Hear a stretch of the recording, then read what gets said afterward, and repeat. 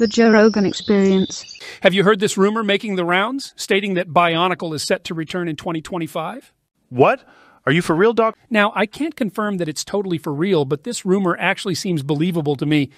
Dude, if this turns out to be true, I'm going to celebrate big if and when these sets come out. So, are there any more details about the Bionicle sets in this rumor? Unfortunately, no. The only piece of information we have about this rumor is that they will come out sometime in 2025. And who has prophesized this ultimate vision? Or is it just a conspiracy theory, which is totally cool? I can totally get into conspiracies about Bonkle. But seriously, though, who said this rumor in the first place? It was this dude boy on Instagram named Exabricks Leggogo. He is actually a reliable Lego information leaker, so he has some credibility. I don't know, man. I think this boy's telling the damn truth. Yo, I don't even know much about this, but I do feel that boy's telling the truth as well. I wonder why Lego is now suddenly thinking about making a Bionicle come back now, though. My first guess is that LEGO has recently seen an increase in interest in the Bionicle franchise, partly due to the number of guys who watch your LEGO podcast. Wow. So I'm the reason that LEGO's making Bionicle again? Well, it's not just you. There are some other factors that come into play as well. For example, back in 2021, for LEGO's 90th anniversary, LEGO Ideas held a fan vote for LEGO fans to vote for their favorite retired LEGO themes that should make a return. I believe that Bionicle came in third place. As a result of these results, LEGO actually did make that new 2023 Bionicle promotional set 40581 Bionicle Tahu and Takua. Although that set was just a commemorative display set built with regular old system bricks. Wait, what? This came out in 2023? How have I not known about this set? Okay, calm down, Joe. No need to get upset. Well, here's the skinny.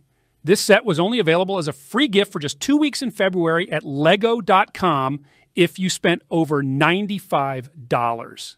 Damn. I completely missed this one. I think it's pretty cool, and this is a great little thing to get for free. It would just be cool if this was a product you could buy for like 10 quid or so. I like it, but it's kind of small, so I'd only want to shell out a few clams for it. Do you know how much this bad boy goes for on Bricklink? Yes, I do, Joe. Let me pull some sales data out of my bum. Okay, so if you were to buy one of these on Bricklink from a North American seller, it would cost around 40 quid USD. What the puck? This thing is only 219 pieces, though. That's insane. Well, shit, at that price, I will once again pass on this set. Pooh.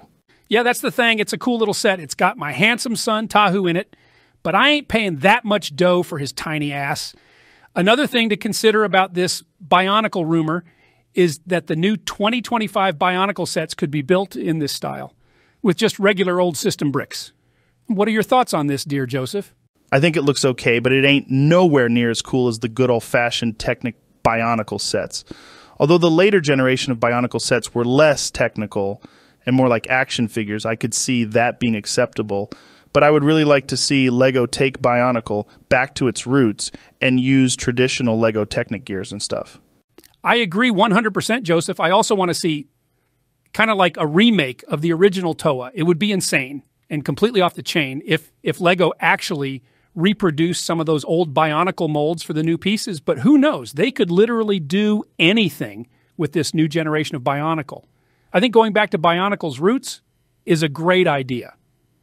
Very soon, 2000s nostalgia is going to be very trendy, and we're going to see tons of early 2000s remakes, and Bionicle should be treated the same, like a remake instead of something totally different and unrecognizable. That's so effing true about the 2000s nostalgia. A while ago, 80s nostalgia and now 90s nostalgia is a huge thing in pop culture. I can't wait to see some early 2000s stuff come back. Yeah, son, it's going to be good. Yeah, it's going to be tight. Yeah, when it's tight, it's right. Cha, dude.